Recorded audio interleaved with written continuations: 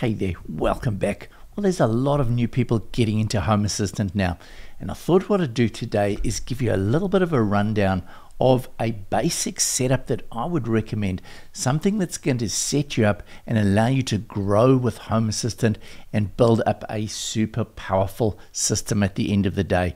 So I've set a budget of $500 for this project. So we're going to talk about what hardware you can use to run Home Assistant on. Then we're going to talk about what Zigbee coordinator you can start with.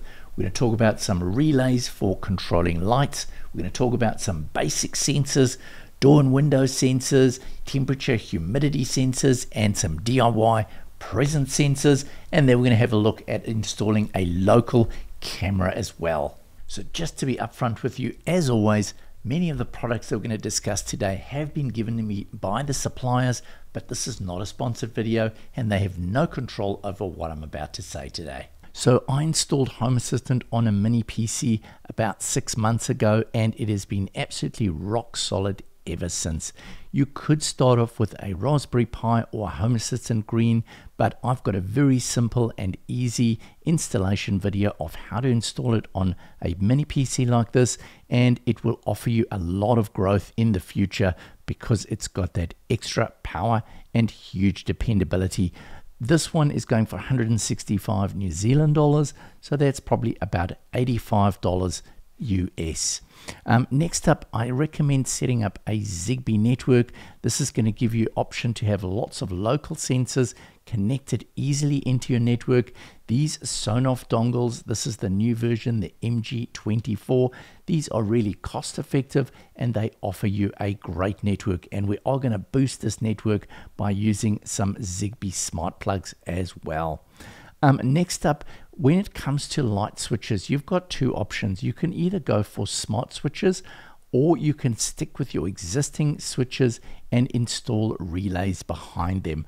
Honestly, most of my switches, I'm using relays behind the switches. It's a cost-effective way of going, and it means that you have all your existing light switches in place. So the Sonoff offers some really good options. Here's a two switch version or a 2-gang version, and this is at $12.90. It's always great to monitor your doors to see when people are coming and going, and you can also use this to create a security system within your Home Assistant. Sonoff has got some really good ones over here at $14.90, and these ones are powered by a CR2477, which is not a very common battery, but then you're looking at providing 5 years of battery life with this product. Next up, temperature and humidity. I found these really cool Xiaomi sensors. They are often different prices, but you can normally get them around $5 US each. These do communicate via Bluetooth, but I've got a video, I'll link in the description below, showing how you can use a Bluetooth proxy with Home Assistant using an ESP32 and easily connect these to your Home Assistant. Next up, I'm going to be creating a video soon on showing you how to use the LD2410 or 2450. This is a millimeter wave sensor that we can pair up with an ESP32 and create our own DIY presence sensors. There's lots of presence sensors out on the market, but they are quite expensive. So if you want to create some DIY ones, this is a really easy way to go. Next up, really important to connect or to protect your home, bathrooms and kitchens from water spillages or water leaks. These water leak sensors from Third Reality, I really like the Third Reality stuff. They work on AAA batteries, so easy to replace, and they are Zigbee based, so they communicate very easily with Home Assistant.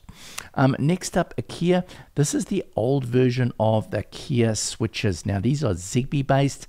This is $9 NZ, so probably about $6 USA. These are really easy to use little buttons. Once again, they work on AA batteries. Really nice to have a couple of smart switches in your build-up, which you can use to trigger automations or turn lights on and off and things like that. I definitely recommend getting a few of these. Finally, I would start with at least one camera in your collection. I've been using Reolink for many years. I really like that they are fully integrated into Home Assistant. You can put a SD card in here, it will record to the SD card, and it will connect via Wi-Fi into your Home Assistant network. Now, I did forget one really important component as well, smart plugs, especially one with energy metering. So Third Reality does a set of 4 of these for $35. These are really great, Zigbee controlled, and basically these will strengthen your Zigbee network, and they'll also allow you to control all sorts of devices around your home.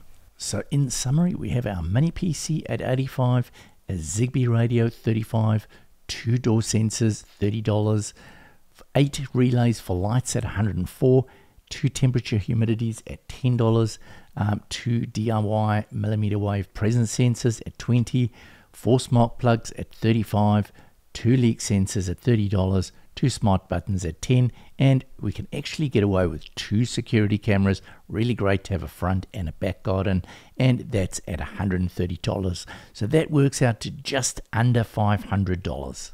So please let me know in the comments what you think of this list of devices and what you might change or add or remove, or if you spent $1,000, what would be the extras that you would add on. Hope you've enjoyed this. I've really enjoyed it. I think it gives you a really good start, gives you some sensors to play with, some control devices, and you can really build and grow from here. Well, that's all for now. I hope you've enjoyed the video.